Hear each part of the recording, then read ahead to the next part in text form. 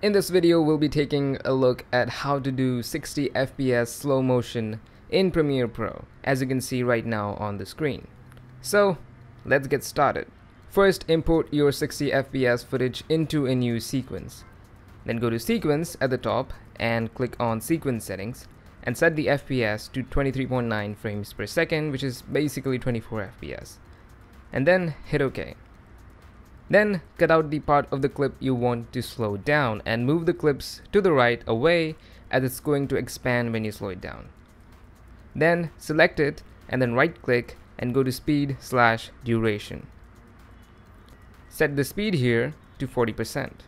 Remember, going below this percentage, unless you have a higher FPS footage, would cause the slow motion to become choppy and not smooth.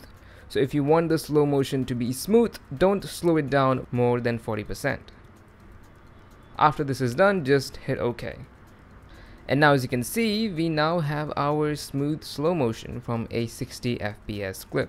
You will find this used a lot by a lot of vloggers. And it is a really good way to smooth your B-rolls by slowing it down a bit, by shooting at a higher FPS. And as you can see, it is a lot smoother than normal speed.